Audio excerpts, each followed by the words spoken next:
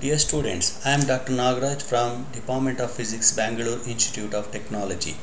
I hope you all enjoyed my two videos about semiconducting materials and dielectrics. Now let us have a discussion of modern physics and quantum mechanics.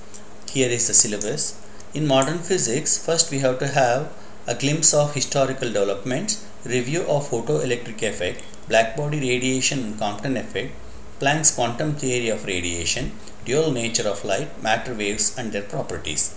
Next, Heisenberg uncertainty principle, concept of wave group and its significance, statement of uncertainty principle, significance of the principle and applications, quantum mechanics, setting up of Schrödinger one-dimensional wave equation, wave function and properties of wave function, eigenvalues and eigenfunctions, particle in one-dimensional potential well, and then probability densities.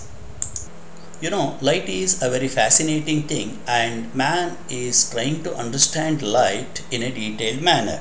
In past, many physicists tried to explore the behavior of light through their theories. Newton came out with a model called corpuscular model of light. It is actually first particle theory of light, and this theory failed miserably in order to explain several practical observations. Then came Christian Huygens. He had a totally different view. He suggested that light travels as a wave in a medium very much similar to sound waves. In 1801, Thomas Young, through his famous experiment called Young's double slit experiment, proved the wave nature of light. In fact, Young's double slit experiment initiated the debate, that is, debate on wave theory and particle theory of light. The ambiguity of wave nature of light was finally resolved when Maxwell introduced his theory called Electromagnetic Theory in 1864. This theory had a solid mathematical support. In 1887, Hertz experimentally verified the electromagnetic theory and confirmed the wave nature of light. By then, almost all branches of physics such as mechanics, heat and thermodynamics, waves and oscillations, electricity and magnetism, etc. were completely developed, and people presumed that physics has reached a saturation point and there is no necessity of new hypotheses. But in 1887 itself, Hertz discovered one more property of the light, that is photoelectric effect, and photoelectric effect in fact reopened the issue. Not only that, many more discoveries such as X-rays in 1895, electron discovery in 1897, radioactivity in 1898, etc. made them to come out of this illusion. Especially black body spectrum, though it was discovered in 1859, was still a mystery in the late 19th century. So physicists realized that Newtonian physics, so whatever the physics developed up till then, do not apply at atomic level. Here I have some photographs. This is Hertz, who verified the electromagnetic wave theory, Rontgen, discoverer of X-ray, and then J.J. Thomson, who discovered electron, and Becquerel, who discovered radioactivity in 1898. The problem of blackbody radiation and blackbody spectrum was a hot favorite topic for the discussion in the later part of 19th century. Many physicists of that time, such as Kirchhoff, Lord Rayleigh, Wien, Jean, Stephen, and many more, made several attempts to explain this problem, but most of them could see only partial success. After the failure of Rayleigh's attempt to explain the blackbody spectrum using equipartition theory, things became a bit serious. Here we come across with a concept called ultraviolet catastrophe. I suggest my students to refer any modern physics books to know more about ultraviolet catastrophe. Since it is not there in the syllabus, I cannot go in detail about it. Max Planck came out with his famous theory called quantum theory of radiation in 1900 in order to explain the blackbody problem. This is perhaps the beginning of modern physics, because in his theory he had a modern concept called quantization of energy. As expected, Planck's theory did not receive red carpet welcome. Only after Einstein's work on photoelectric effect and Bohr's work on atomic model, people started accepting quantum concept.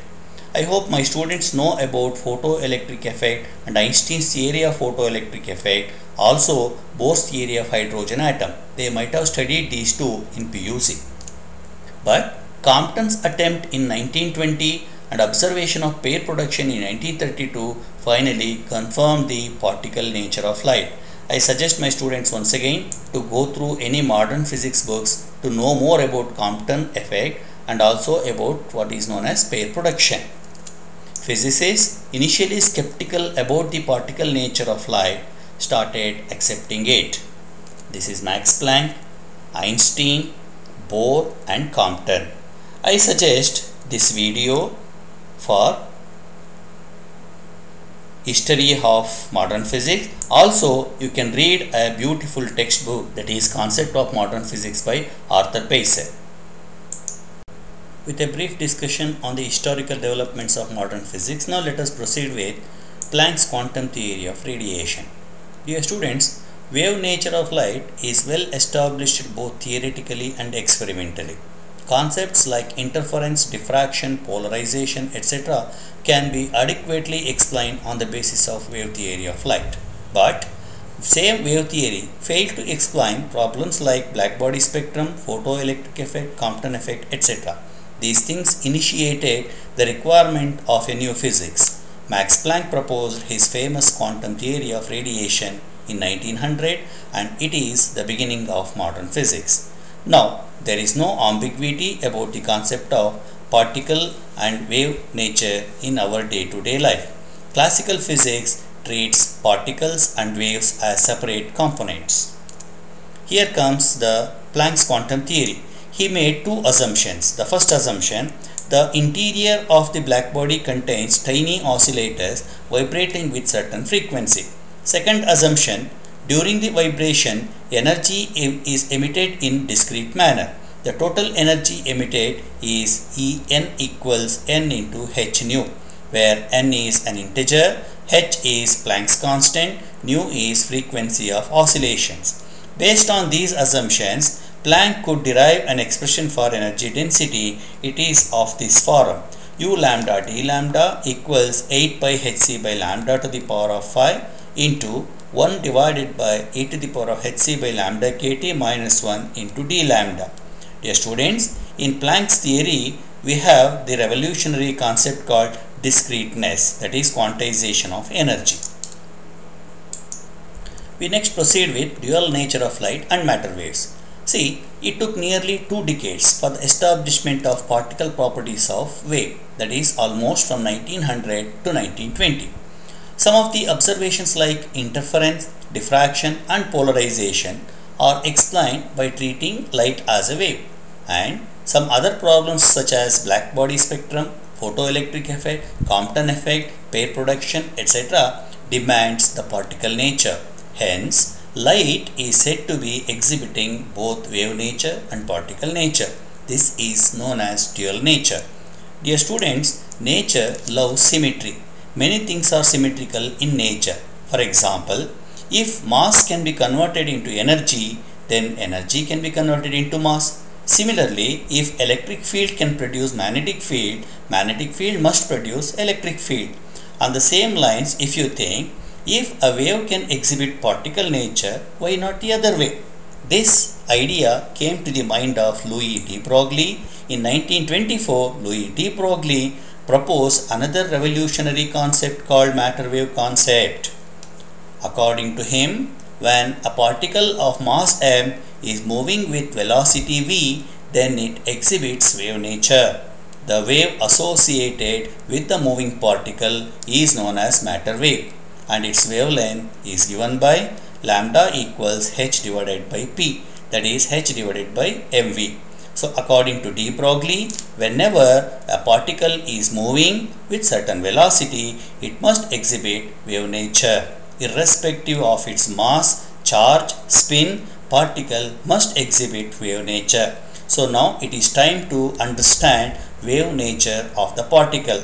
So far we gave a lot of importance to understand the particle nature of the wave. Here onwards it is the other way. We have some more expressions for wavelength of the matter wave. Lambda, that is in terms of kinetic energy, lambda in terms of charge on the particle. Here the particle I treated as electron. for any other particle, you can replace this E by Q and apply potential difference, and lambda in terms of temperature. This equation you can use for any neutral particle such as neutrons. See, observe these equations carefully. LHS of all the equations is a wave parameter, and RHS will be having one of the particle parameter. See, when you call something as wave, certain parameters will come to your mind. For example, wavelength, frequency, amplitude, phase, time period, etc. are the wave parameters. Similarly, when you call something as particle, some parameters will come to your mind. What? Mass, momentum, kinetic energy, potential difference, temperature, charge on the particle, etc. You cannot talk about charge on the wave. At the same time, you cannot talk about wavelength of the particle. Strictly speaking, there is no term like wavelength of the particle. You must call it as wavelength associated with the particle. So, we have certain parameters reserved for the wave and certain parameters reserved for the particle. And de Broglie perhaps is the first one to connect these two parameters through well-known equations. Matter waves concept was proposed in 1924 but experimentally verified almost 2 years later by Davison, Germer and G.P. Thomson. You know, G.P. Thomson is son of J.J. Thomson, who discovered electron. On the lighter side, in his textbook, which I mentioned in my previous slide, Arthur Beiser says, father proves the particle nature of electron and son verifies the wave nature of electron. The wave-particle duality seems to be their family business. After understanding the de Broglie concept of matter waves, now let us move on to characteristics of matter waves. First property, matter waves are neither mechanical nor non-mechanical. You know what are mechanical waves? Waves which require material medium for the propagation are known as mechanical waves. For example, sound. And the waves which do not require any medium for the propagation are known as non-mechanical. For example, light. But matter wave does not come under either mechanical category or non-mechanical category. Second property, unlike sound waves and light waves, matter waves do not carry energy along with them. They do not transport energy from point to point. Next one, they possess two velocities, namely phase velocity and group velocity. I define these two velocities later on. Phase velocity is greater than speed of light, hence it does not carry any physical significance. So therefore we don't give much importance to phase velocity of matter waves. Fifth one, in matter waves there is a periodic variable quantity called wave function. The value of the wave function associated with moving body at a particular position x and in space at time t is related to the likelihood of finding the body. This is quite important. Likelihood of finding the body there. There means at that position and at that instant of time.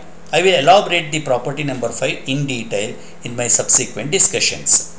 Last property, the particle's position, momentum and many other parameters can be determined using matter wave concept. So matter waves tells us about particle's particle property like position of the particle, momentum of the particle, kinetic energy of the particle and many more things. In fact, matter waves guide us to know more about the particle. Therefore, it is better to call matter waves as guiding waves. Now comes the definition of phase velocity. A progressive wave is given by this equation. Y is equal to a sin omega t minus kx plus phi, where the symbols have their usual meanings. Phi is actually known as phase term.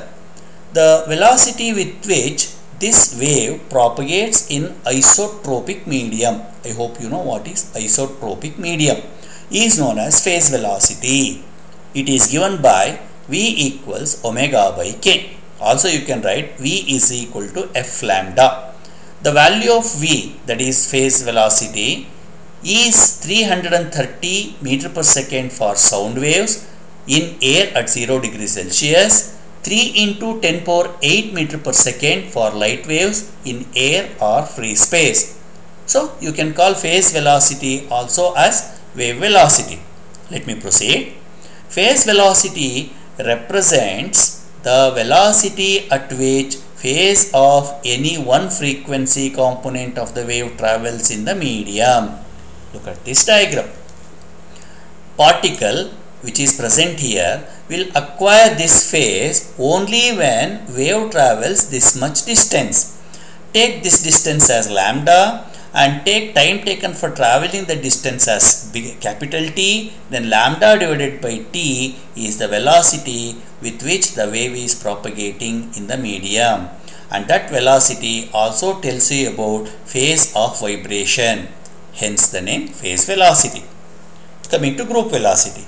When two or more waves of different wavelength and different frequency superimpose in anisotropic medium. I hope you know what is anisotropic medium. A wave group is formed. Remember, wave group is formed only when there is a superposition of two or more different waves. The velocity with which this wave group travels is known as group velocity, and that velocity is given by this equation. It is d omega by dk. Let me give a small illustration. This is a wave of certain wavelength. This is a wavelength. Now let me put one more wave on it. This wave is having a wavelength which is slightly lesser than the first one. This is a smaller wave, this is a bigger wave. When they superimpose, the resultant is like this. So we get a group of waves. So this is an envelope or a group consisting of many component waves. And these waves are having different amplitude, and the whole group moves in a given medium with a velocity known as group velocity. I would rather suggest you to watch this video on this link, as beautiful video which explains the concept of phase velocity and group velocity. Dear students, with this I have come to an end of first part of my presentation on modern physics. We have many more things to learn that will come in my subsequent videos. If you have any doubts or suggestions, clarification, feel free, contact me on this email address. Thanks for watching the video.